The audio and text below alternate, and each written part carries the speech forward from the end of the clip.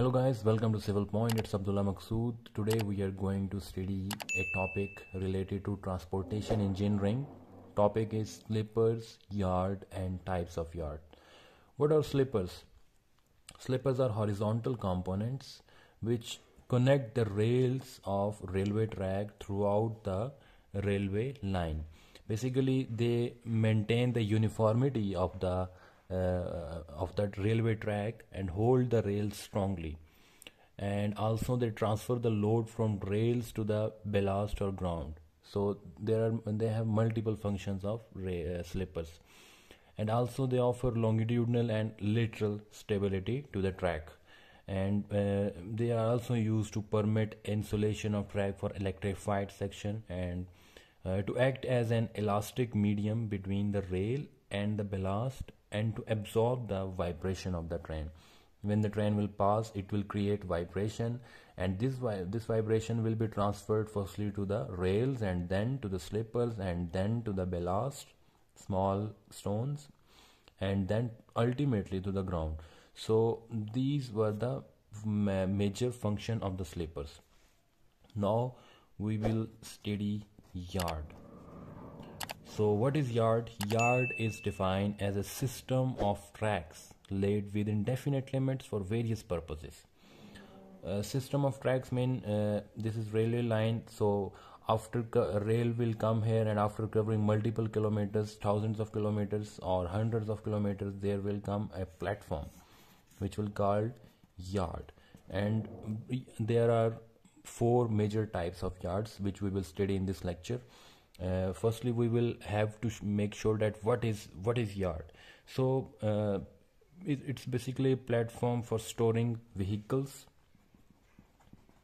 You can say that it will be used for storing vehicles, and other purposes could be dispatch of vehicles and some involvement of authorities. And also it's subjected to the different timetables, may be made to subject to the prescribed rules and regulation and signals. So we will study four types of yard now. The first one will be passenger yard, and the second one will be good yard. The third one will be marshalling yard, and the fourth one and the last one will be locomotive yard.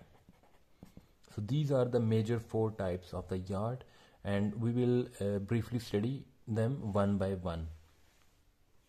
So the first one will be passenger yard, and the main function of this passenger yard is to provide facilities for the safe movement of the passengers and vehicles. So main function is safe movement of passengers and vehicles. The passenger platform may be considered as passenger yard. Similarly, at junction or terminal, the separate sidings are provided, and these are provided to accommodate the passengers and trains during their ideal long period. So this was the main function of passenger yard. So the second one will be good yard, and as the name represents, these are provided for receiving, loading and unloading of goods. So I will write down there loading and unloading of goods. It is practically not possible to load or unload goods on rail at every point of your choice. So these yards are made known as good yard for loading and unloading of goods. Good platform may be treated as good yards, and also separate good sidings could be provided at the sides. And also it should be remembered that it is not possible to load or unload the goods, as I already said, at all places where the train stops. Now the third one will be marshalling yard. So the main purpose of having marshalling yard is to isolate good wagons. We can say that isolate good wagons received from various centers in the order of station, so at which they are to be sent. Thus, in one way or you can say other, they are working as the distributing centers.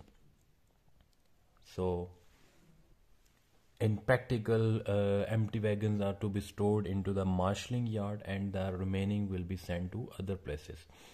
And this is the main function of the marshalling yard, and it is very important to regulate our railway system. There are also multiple features of marshalling yard, which are basically reception sidings, sorting sidings, and departure sidings. So if we talk about reception siding, these are sidings which are used to receive incoming trains, and these are basically made receptions of train. And sorting siding means it is used during shunting procedures, shunting operations. Each siding is allotted with the wagons bound for the particular direction, sorted out according to their respective destination. So these were the sorting sidings, and are the main features of marshalling yards. Now the last one is locomotive yard. The main function of locomotive yard is it is basically the house of locomotive.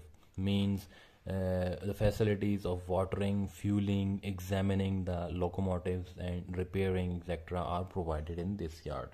So it's the house of locomotive.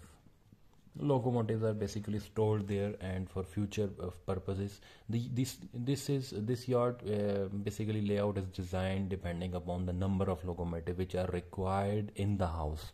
Means if you have to accommodate 100 trains, 100 locomotives at a time, you should have a capacity of more than 100 locomotives at this yard to be used and to be for proper functioning.